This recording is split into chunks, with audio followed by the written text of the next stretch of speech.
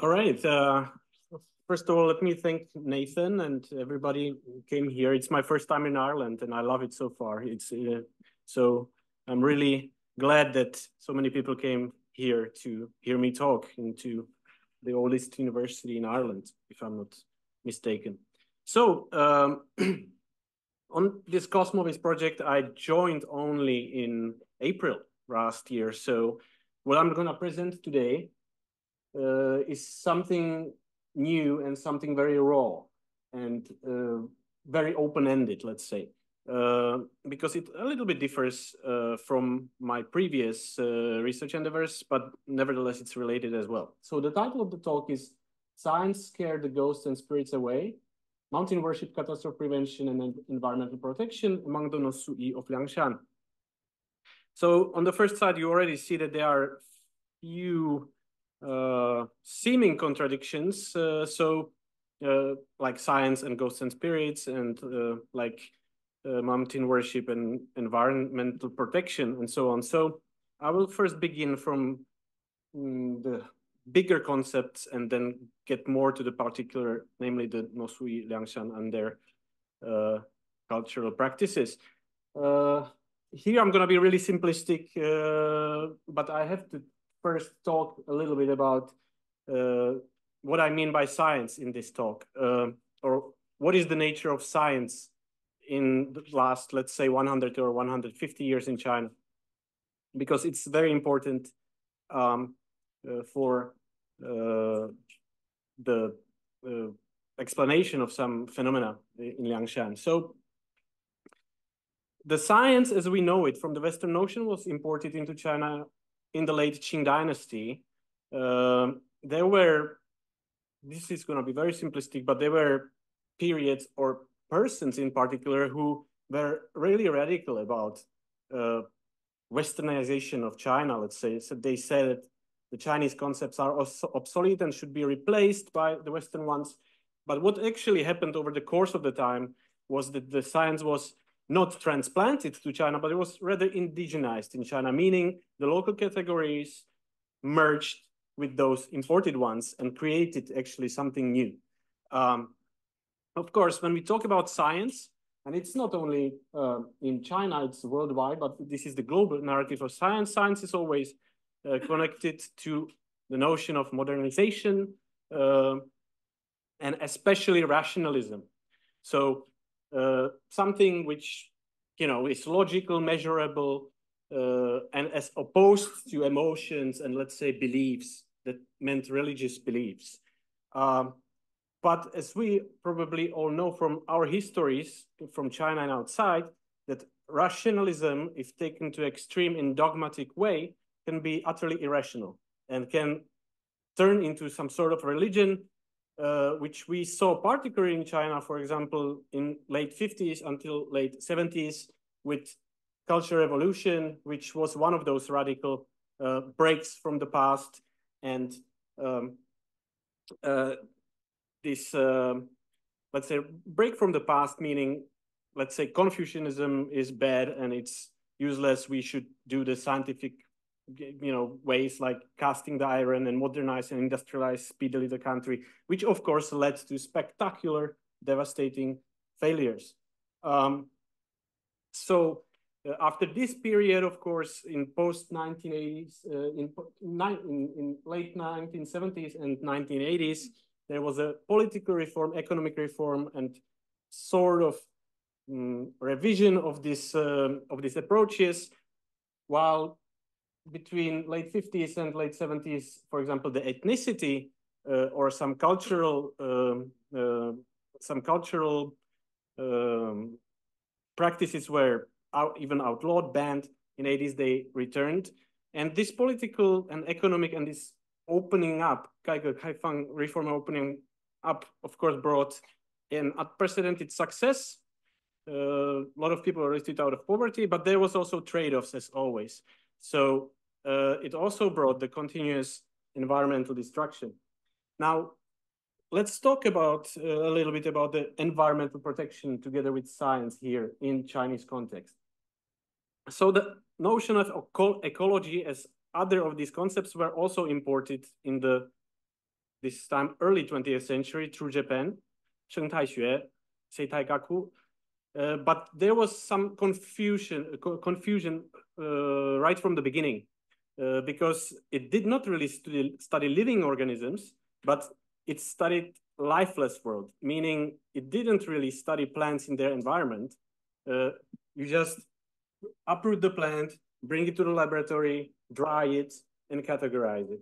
Okay, so there was this different indigenous version of ecology in China, which lasted quite long and only sort of moved towards the environmentalism since the 1980s, when following the Soviet Union and its own mention of ecological civilization, China later also developed its own concept of 生态文明 or ecological civilization.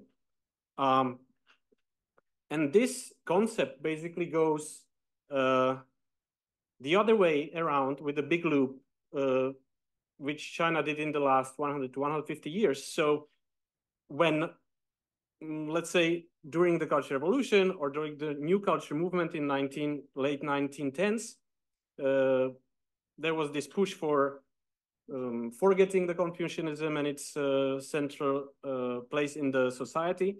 Suddenly, with the ecological civilization and the Confucianism is very useful because it, of course, stipulates or it says that it places the human inside of nature, regulates this healthy balance between the nature and the people. And also from this point, you can draw ethical, spiritual, cosmological, and also political dimension.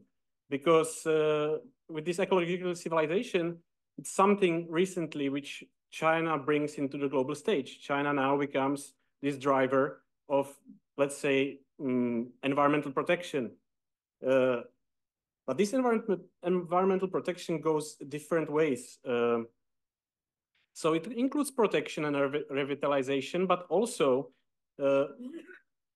built up environment. So basically, when during the industrialization, then the environment got destroyed. Now the person or the people must build it back to make it work again. But of course, by building it back, you creating something else. That's a good example here. This sign, I took a picture in this huge natural park in Liangshan, southwest Sichuan area. It says 加强生态建设，维护生态安全. So to strengthen the buildup of the environment and to protect the environmental security in no man's land, basically. But the truth is that the forests in that area are all man-made. I'll talk about it a little bit later. And since let's say 20 years ago, roughly 20 years ago, the Chinese government started to, at least on paper, value the so-called indigenous or local knowledge. Well, this comes with the push from the United Nations, who in, I think it was 1992, they started to declare that people should pay more attention to so-called indigenous knowledges of the Amazon, indigenous people of Amazon, how they relate to their environment, how they live sustainably within their environment and don't really excessively exploit it. And this actually brings us, this is the gardenification I'm talking about. This is the man-made Shanghai, which you can see also in Qinghai Lake in Liangshan. So when we talk about the indigenous people, or China doesn't have the context or doesn't really recognize the concept of indigenous people because the government says all the people in China are indigenous, including the Hanzu. So there is not this dichotomy of colonizers and colonized. So now let's talk a bit, who are the Yi? So the Yi people, this really broad exonym in Imperial China describe mostly non-Han inhabitants of both highlands and lowlands across the southwest China. So the Yi was really a generic term for these non-Han people. The Yi, as we know it today, as an ethnic category, was starting to be built up during the Republic of China through the works of ethnohistorians, anthropologists like Ma Changshou, Ma Xueliang, and Lin Yaohuang. All of them Han Chinese, most of them studying with people who either get their anthropological training abroad or were students of somebody who did their anthropological research abroad. So they tried to construct these ethnicities in order to plug them into something which was to be a Chinese nation. During the PRC, actually, in antithesis to ROC, where the goal of the ROC was to assimilate really these people into one strong nation, because China, of course, was being attacked by the Western powers, and the intellectuals stressed the fact that we need a strong nation in order to protect our territorial integrity and so on. So the Southwest, so the ROC constituted of 5 ethnic blocks: Han, Tibetans, Manchu, Mongols, and Hui, which was the generic term for Muslim population. But the people of the Southwest, including the Yi, did not really exist in this paradigm. So when the Kuomintang, the ROC leaders, lost their civil war with Communist Party of China, the Communist Party of China actually kicked off one of the first things they actually did was to run this monstrous campaign, which was probably one of the biggest social engineering campaign in the history of humankind. That within a very short time, they needed to find those identities for those nationalities as an antithesis to this assimilation push of their sworn enemies, the Kuomintang. So while the Kuomintang didn't want to recognize really the immense diversity, the communists on the first years came and say, no, we are a diverse nation and we will craft the identities for you in order that you have a voice and you have a political representation. So in this map, we can see the E. But this area is big like 3 Frances, basically. And therefore, you can imagine that there are dozens, probably close to 100 different E-communities with their different way how they call themselves. So there's this huge E-nationality, which is bigger than Tibetans, for example, or even than Mongols, the more exposed and known nationalities. But the E are not really coherent, let's say. The E from Liangshan couldn't use their own language to communicate with the E from Ailaoshan over here. Their cultural experience is completely different. When I traveled across Guizhou, Yunnan, and Sichuan, and I tried to I shared some pictures and some concepts, cultural concepts of the different E with another E. They were looking at it and said, no, that's not right. This is not E. We are the real E. And of course, wherever I came, said, oh, we are the real E. Those other are fake E. They are not E. They're just pretending. Listen to us. So the mutual differences among the various E communities was always there because they were constructed from this very differentiated pool of people, and it persists until today. So my research actually, most of my research happens in this place called Liangshan. You can see that the concentration of the E in Liangshan is the highest, and this has really a reason, because that area is very, or at least until recently, was very hard to access. So historically, a lot of these communities were running away either from their clan rivals or from the state or for whatever reason, because of the local war. Many of them actually found refuge in that place. For example, I'm not sure if you are familiar with the work of James Scott, which is called The Art of Not Being Governed. He talks about how the people from lowlands escaped to the highlands in order to escape the bureaucratic state. This doesn't really apply to the E much because E, as I said, are both lowland and organized polities and also highland people.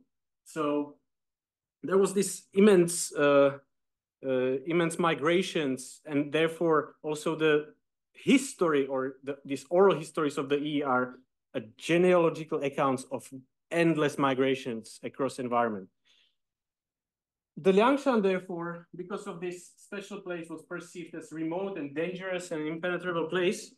Henri Vicomte d'Olon, this army officer French from the beginning of 20th century, even said that Liangshan is the last undiscovered place in the world. We went to the Papua New Guinea already. We went everywhere, but nobody ever went to Liangshan because who entered never came out. He was enslaved or killed or whatever. So this place had no central rule, and it was, at least for the last 250 years until 1950s, in perpetual interclan warfare. So there was no king, there was no lama who would unite the place. They were just mutually competing clans who raided the lowlands, snatched, either lowland E or Han Chinese or any other ethnicities, dragged them to the mountains to be their slaves. And therefore, not only that this category is immensely diverse across the Southwest, the Liangshan itself is very diverse as well because of this. So the Nuosu-Yi, this is their autonym. They call themselves Nuosu, which means black people, because they live high in the mountains and they are exposed to huge doses of sunlight. So their skin is a little bit black. That's maybe one explanation. The other one, their traditional aristocracy is said to have black hard bones. So therefore they call themselves black people. The Nuosu in this research, scientific research, were made central because of ideological conditions of Marxist historical materialism, which tells you that the society or the societal developments are based in history, and you have these 5 periods from primitive society to slave society to feudal and capitalist and socialist society. So the Nuosu among the all other E were designated because of their remoteness as the most ancient, most well-preserved ones. This is, of course, hugely problematic because, as I said, those different E cultures of this eosphere develop differently across the Southwest. So it's really hard to say who are the authentic E. So, as I said, there was no social order, very clan-based society, but there was aristocracy who just intermarried between themselves, and there was like 6% of them, and there was 94 commoners or slaves. What happened in 1956? The Communist Party, of course, went to the place and toppled this whole hierarchy upside down. So they liberated the slaves. The slaves suddenly get the former slave or enslaved people got these positions in as cadres in government, and the former aristocracy were set out to toil on the land, to experience the hardships of the life.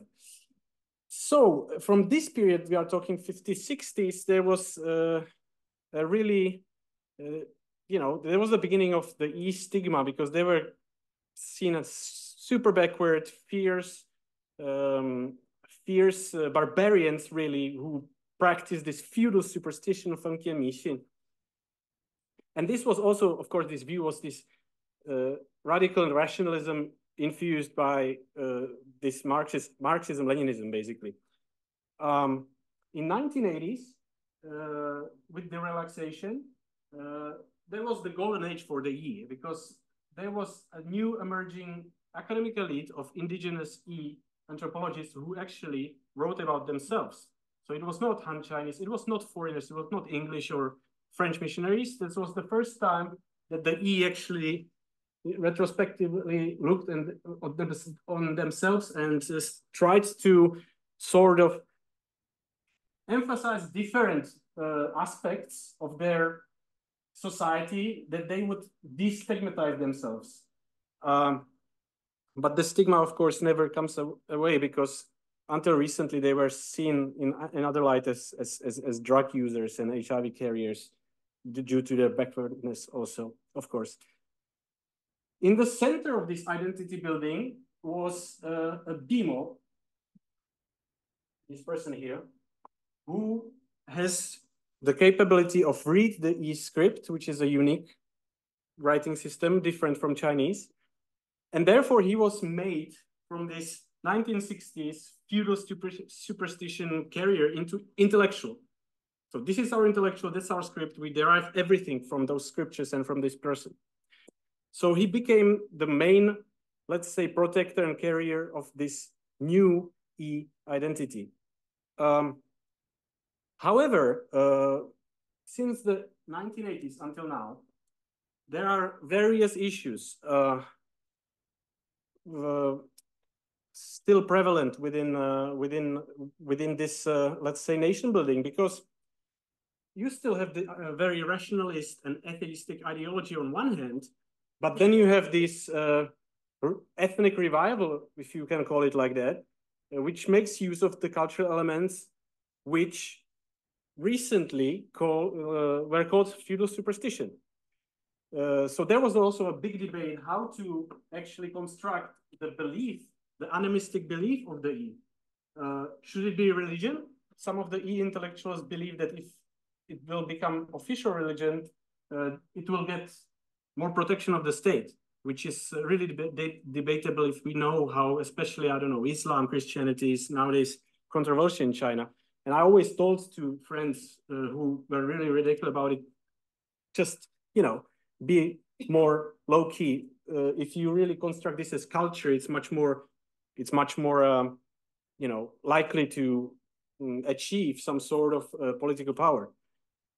Of course, there is nowadays, for the last 20 years, this intangible heritage search in China, which is not the Chinese product itself, it's indigenized from the UNESCO, which really cherry picks the elements of the Nuosu, or mainly the Nuosu culture, and project it on the all occurs Southwest, meaning they create this hierarchy of what counts as a good culture and what counts as a feudal superstition. So what we should keep and what we should let go. Recently, there is this Yifeng Yisu campaign. This is really local to Liangshan, which is really about this, meaning Yifeng, to change the style or to change some appearance, and Yisu means to simplify the customs, meaning you should not spend so much money for funerals and weddings. Don't be so wasteful and lavish. Eat less. Eat maybe Chinese food. Don't slaughter so many pigs and cows for your feasts and sacrifices. So this actually brings a fundamental question. We have this local knowledge which should be used in environmental protection, and at the same time, some of this local knowledge simultaneously is branded as feudal superstition. And this really nice connects to what Igor presented here about the locality and the people. Liangshan prefecture has 19 counties in total. They are topographically, climatically, and politically very different from each other. What does it mean? Some of these places are covered with forest. Some of these places are bare. Some of these places are more lowland. Some of them more highland. The political side of it, in one county, maybe this ritualist culture, or whatever we want to call it, is seen as culture. Somewhere else in another county is seen as primitive religion. In some other county, they construct it as art, or like, you know, Minzu nationalities art. And in particular, Qingyang County wants to be very, let's say, rationalistic, so they construct it as feudal superstition. So you have all these narratives existing in this small place at the same time.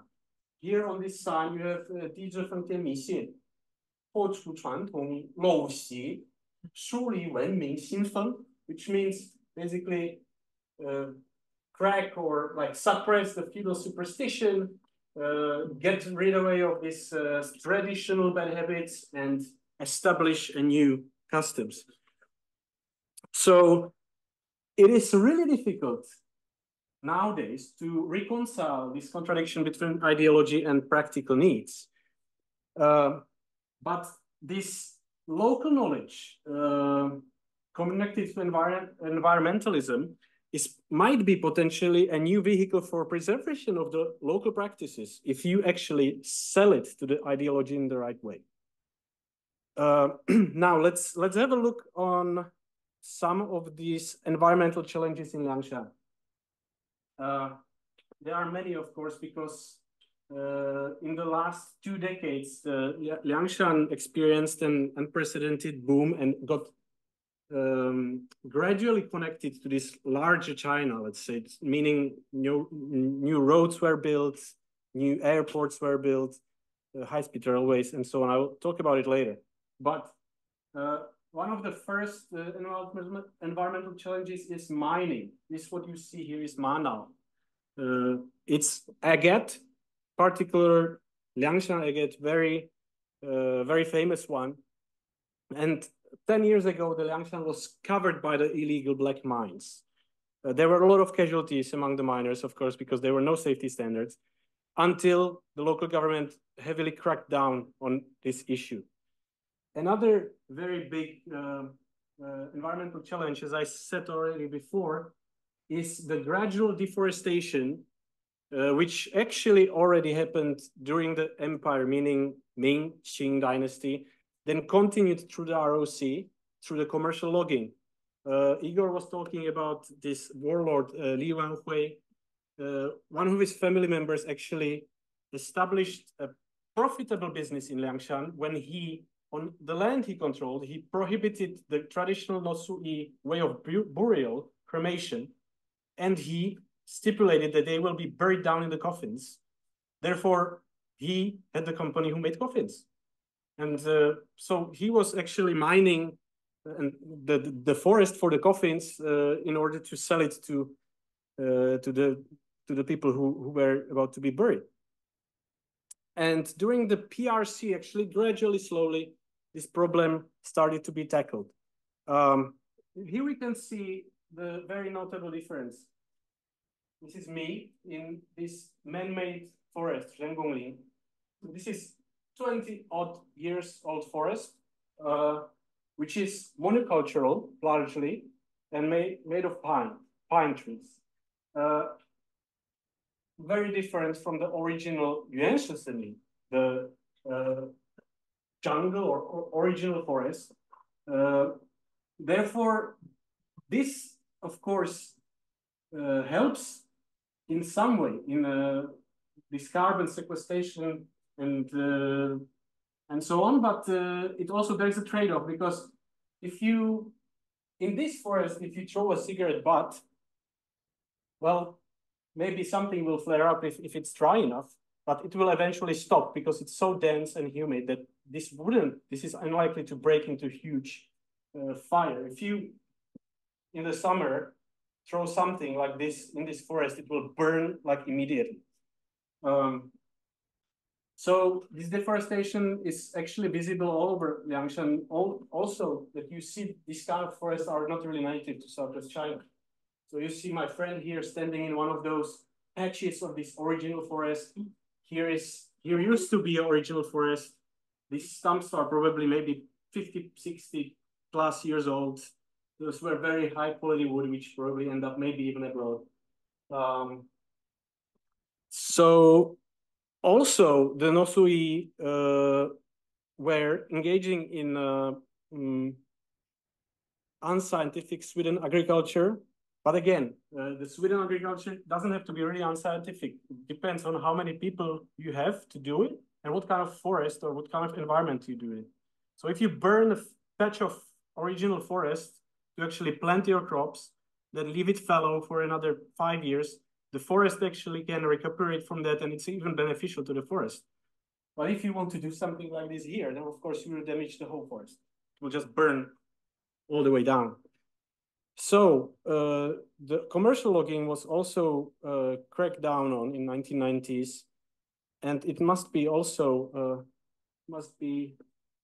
pointed out that this contention over forests are very deeply historical in Liangshan, because as I will talk a little bit later in the last 10 minutes, there are patches of forest which are sacred for Nuosu, which they didn't enter, and nobody should enter them, especially like in the video in Charung Zangzu, there was also somebody talk about it, like forest, don't, 不要看那个树，不好. So the Nuosu has the same, actually very similar concepts to Charung Zangzu, because they live in similar environment. So another, of course, trade-off of this rapid development is the environmental impact of this development of highways and high-speed railways and energetical infrastructure, meaning hydropower and especially wind farms and solar energy, and also the monocultural cash crop introduction in different counties. Now different counties have this, you know, this main leading product. So in Yanyuan County, you have apples. In Leibo County, you have oranges.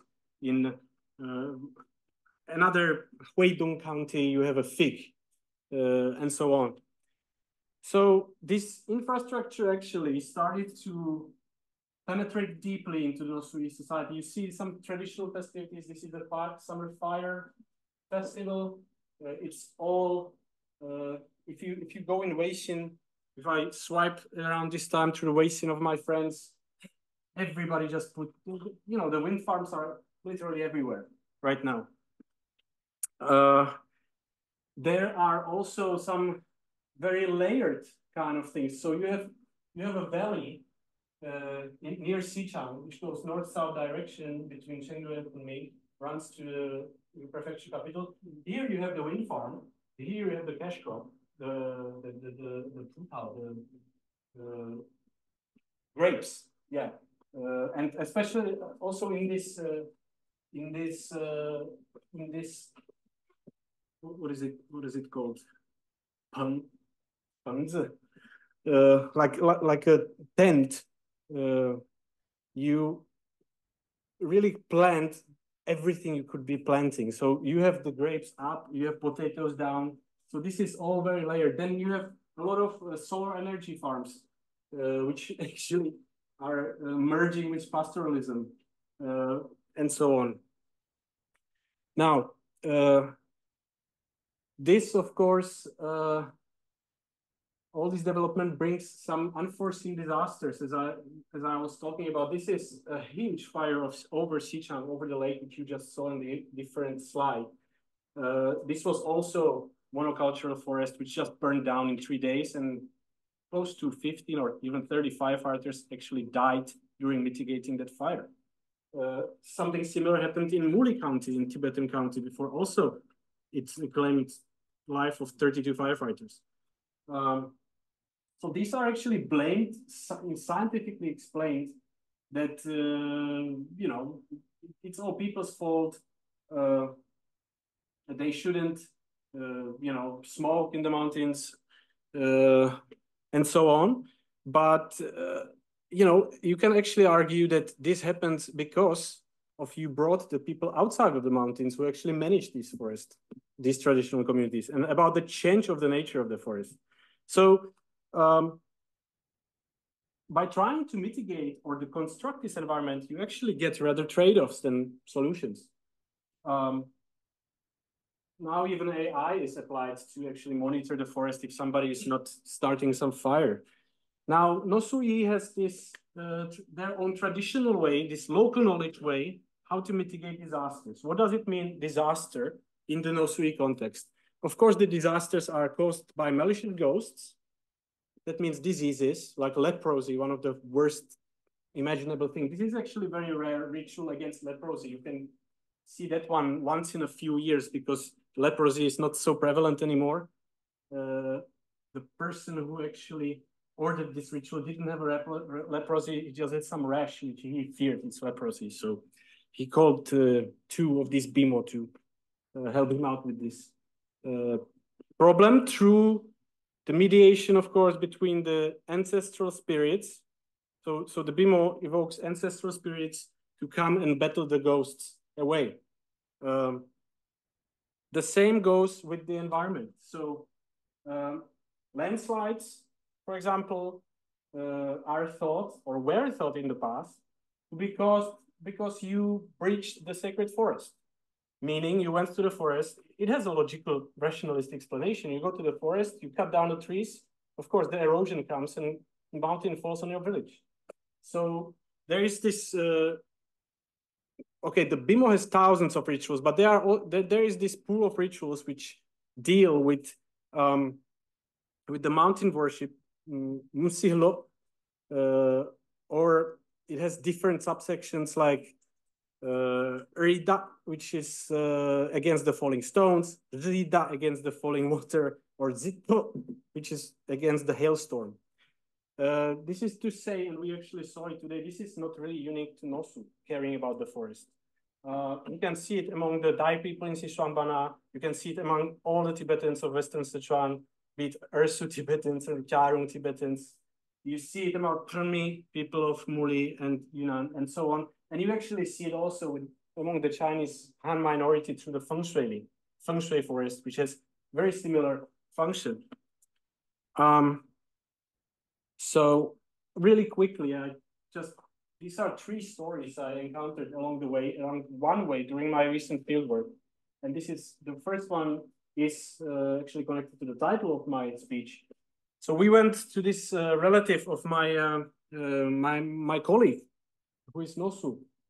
One of her, I don't know, 75 uncles, because Nuosu-Yi are always really huge clans and families. And we wanted to know what's going on in their village, because there was a large infrastructure project of a highway going through it. And of course, and also the place notoriously suffered through erosion and landslides.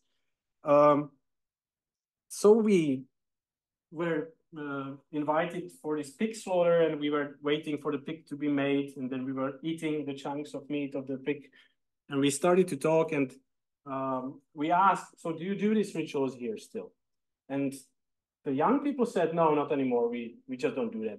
And one of the old people, one of the elderly persons, 70 plus years old, said, you know, the people, when they build the highway, they use this jadan, you know, they use these bombs to, you know, go through the mountain and just blast the rocks.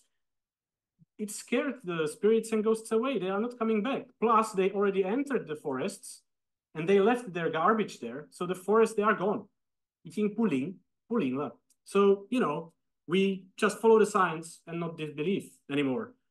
So that was his kind of view of the situation. Only a couple of days later, of course, we ended up in the county town and visited another good acquaintance of my colleague. And he told us the story that there was this family who got immensely rich by this black mining of the mana, of this agate. And then the landslide came, and that was the only house in the village that got swept away, and everybody died in one night.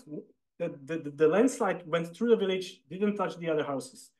So there is this recurring notion of science. So the people basically oscillate. When nothing happens, they say, okay, we don't believe this thing. But when something actually really happens, the first thing they do, they call the BIMO to do some rituals for them. And the third story happened again 3 days later. And it was with my good friend, which I haven't seen for a while. And I asked him about whether in his place, which is a Shida county, it's close to Sichuan, the administrative capital, if they do these kind of rituals. And he said, yeah, we used to do that. You know, and as I said, the rituals really differ according to the environment. The use of the plants differ, the use of the animals differ as well. And he said, yeah, we usually do this, that we bring this meal into the mountains, we sacrifice a dog, you know, and we invite our BIMO to go into the mountains and read the scriptures to appease the mountain. And we make the contract with the forest and the mountain that nothing will happen the next year. But then actually the scientists came to our village and said, you are actually doing this. By doing this, you are attracting the hailstorm because of the heat you emanate from your bodies when you chant and run around the mountains. And when you chant, there's this vibration, you know, which goes into the mountains and then makes the landslide. And said, and so they introduced us another thing how to mitigate the hailstorm. They got this hailstorm cannon, which you come the cloud coming, you just fire something into the air, some synthetic, and basically disperse the cloud.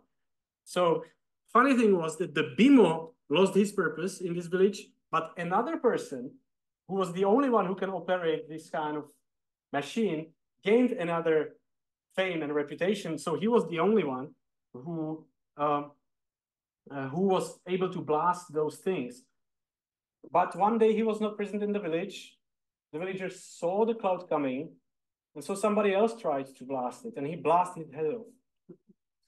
And therefore, they had to call the BIMO back in order to do rituals not to happen this again. So you can see how these things really interrelate. So I'm at the end of the talk, and just a few open-ended questions, which might be also something you might want to ask, or you have maybe more. In Liangshan, what does the science means actually? And is it elusive or compatible with the local knowledge? Because in Tibetan areas like Qinghai or Deqin in Yunnan, it's been 20, 30 years that this local knowledge was really implemented in the policies, but not in Liangshan. Why? This is probably something that we have to find out. What's the value of the local knowledge in Liangshan?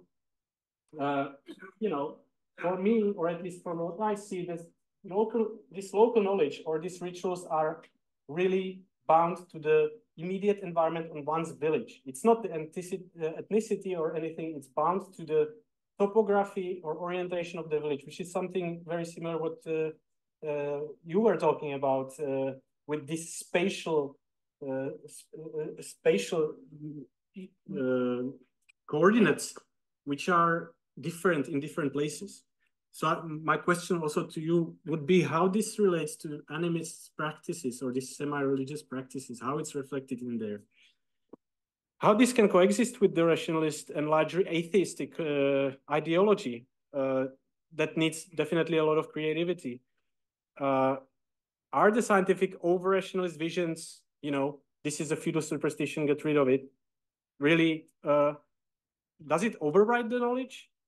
And when encountering this scientific outlook, like, is there a way back to the local knowledge? Because this is the biggest problem right now. The people start to pay attention to the local knowledge of Liangshan, but a lot of people say, we don't need it anymore. We don't do it. We don't do the rituals. So you want to obtain the local knowledge, but many people just, you know, let it go. So is there something to obtain? So thank you very much for your attention. I was just a little bit of shameless promotion. This is our project webpage. Everything we write is ethnographies, so it might be readable for everybody, hopefully also interesting. It's all open access. So hopefully also in the following years, there will be growing a number of articles that can answer at least some of these questions. Thank you.